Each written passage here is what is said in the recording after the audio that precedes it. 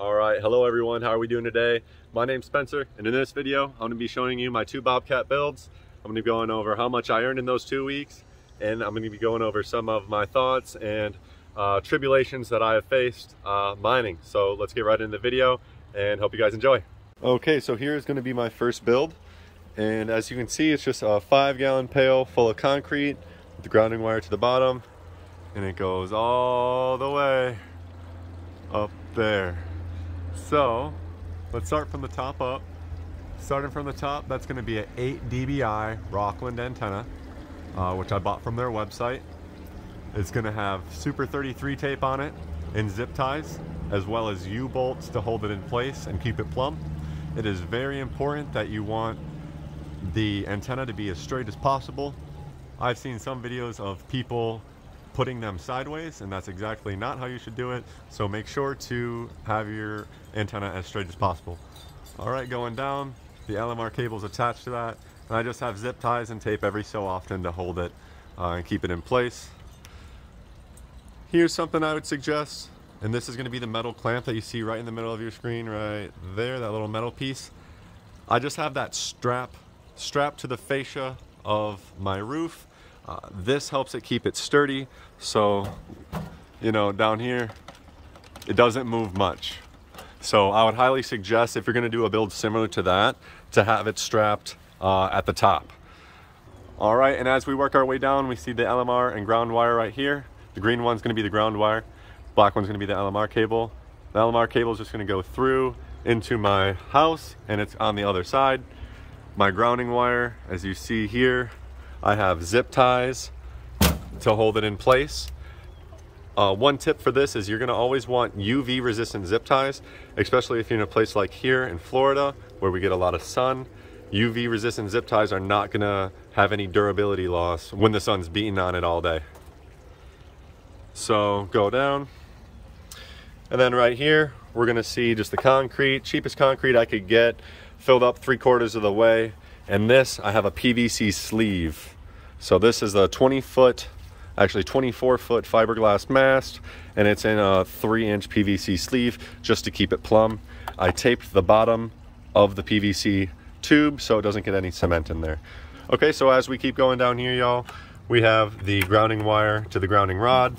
That's going to be an 8-foot grounding rod, and it's going to be attached by a grounding clamp for a 1/4 inch grounding rod. All right, so yeah, guys, that's going to be my first build. The build that I have at another location is going to be very similar to this, so I'm only really going to show you this one. I'll throw up a couple pictures right here, wherever, and I'll show you the other build, but it's basically the same concept, just a 5-gallon pail filled with concrete, PVC sleeve, and then a fiberglass mast running up. All right, guys, and here we are at the rewards page, and this is what everyone's been waiting for and what everyone wants to know. I made around 7 coins in the past 14 days, so that's roughly half a coin a day. I will say times like this right here, when I only made 0.14, is when they pushed out the OTA update for Bobcat, and it really messed me up. And it happened across all my miners. As you can see on the bottom here, I actually have 10 miners, and in another video I will go over how they are all doing. Most of them I have not put in a big antenna, so they're not doing really well, and some of them I haven't even synced up. So I have about 5 online right now, and only 3 have actually good 8 dBi antennas and are using antennas different than the stock antenna. But let's go back to Jaguar. Here we are. So yeah, days like on October 7th, you know, 0.01, it's sometimes they push out updates, sometimes, you know, you lose power, it takes a little bit to resync it, and so that's kind of what these days are, and unfortunately you're just going to have them. As much as I thought that I could just set it up and really not pay attention to it, you kind of still have to baby it every once in a while. I've probably visited this one 3 or 4 times already, but in 30 days, ever since October 7th, and now it's October 20th, you know, I've made 7.51 coins. You can definitely tell when I upgraded the antenna right here. I was only getting 0.2, 0.0, you know, 0.02 until boom, upgrade the antenna, half coin a day. And some days, you know, I even get 0.82. so that's doing really well. I'm overall pretty happy with that one, and as long as it doesn't keep getting knocked off the internet and giving me days like that, I'm overall fairly happy. Even if it gets, you know, 0.32 coins, I guess that's something, and it really all adds up. You know, when I wake up, and even if it's $10 or $20, I'm still happy that I pretty much earned money in my sleep and I didn't have to do anything for it. I do find myself having to check on them every once in a while, but I guess that's just going to be the standard from here on out. Every time they push out an update, it seems like they kind of get all wonky, but we'll see how that goes, and hopefully they fix it. Alright guys, and now let's check out my other miner and see how that's doing. It is the same build as the one that you just saw in the video, keep that in mind, and it's around the same height, but this one has a 5.8 dBi antenna, so just keep that in mind. So in 14 days, I made 8.37 coins, so just over half a coin a day. And, you know, again, on those days when the power goes out and comes back on, and it takes a while to resync, you know, those days really can cripple you. But on the days that nothing goes wrong, boom, you know, you're making a coin a day, you're making 0.83 a day, over half a coin on almost all days. I will say it's really nice to be able to fast sync your miner. If you have a Bobcat miner, all you have to do is type in the IP address into a browser that is connected to the same network as your miner, and from there you'll have an interface page to mess around with some settings, resync it, fast sync it, reboot it, and check on the status. So it's really nice if you have a Bobcat miner. I'll make a video here coming shortly going over how to do all that, and so just stay tuned. So yeah guys, 8.37 coins, not too shabby. I'll take it. You know, just the other day on the 18th, you see that they put out that update, and it kind of killed me, the OTA update for Bobcat. So, you know, I'm kind of disappointed about that, and hopefully as soon as this gets more polished and the updates start kind of crashing my Bobcats, hopefully some of these days where I earn 0.25 will get replaced with, you know, some of these days where I'm earning almost a coin. So yeah, 8.37 on this one, guys. 1 transmit scale. So doing pretty good. I'll take it. Okay guys, and now we're going to talk a little bit about my background and my thoughts on helium mining at its current state. So as you can see, I'm mining around half a coin to a coin per day with my miners. That's pretty good. You know, I do remember when I first was ordering them, I ordered them on May 13th, and some miners in my area were making $425 a month.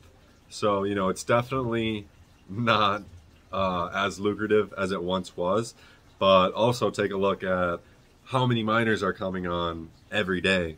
I think May 13th, when I ordered mine, I ordered 10 Bobcats May 13th, and I believe the total number of hotspots online was sitting at around 35,000. And now if we look at today, you know, it's well over 200,000, somewhere probably around 250 as I'm recording this. So if you take that into account, it still can be profitable, because as more miners come online, you know, the rewards are going to dwindle a little bit. However, as this company gets built up, even though you might be mining half a coin a day, as the company Helium grows and those coins are worth more, you know, retrospectively mining half a coin a day when the coin is $100, hey, that's not too shabby. So that's what I think is going to happen, and I guess that's what I hope happens. So now let's get into price speculation. I have been talking to some people that have decent connections within Helium, and they said that the company has good legs, meaning it has good investors in it that believe in the concept, and also that they think the end of year price, and take this with a load of salt, not financial advice, but they were speculating that the end of year price could be anywhere from $40 to $60, with a 5-year price being around $500. So, you know, if it does reach that $500 mark and you're mining half a coin a day, that's really good, and I guess that's the momentum I hope to capture. And I also want to remind you guys that POC 11 is coming. I do believe Helium announced that it was coming out November 1st. It kind of got pushed back, but they announced that it was coming out November 1st. So make sure you guys are ready. I definitely have my miners already set up with the correct antenna gain and the antenna height. What POC 11 is going to try to accomplish, for those who don't know, is eliminate spoofers. Right now there's a bunch of people hacking the network, and they're pretty much stacking miners on top of each other in the same room, and they're hacking the location setting to make it seem like they're at optimal length and they're getting great rewards. So you have some people making hundreds and thousands of dollars a day by hacking. So POC 11 is aimed to pretty much get rid of that.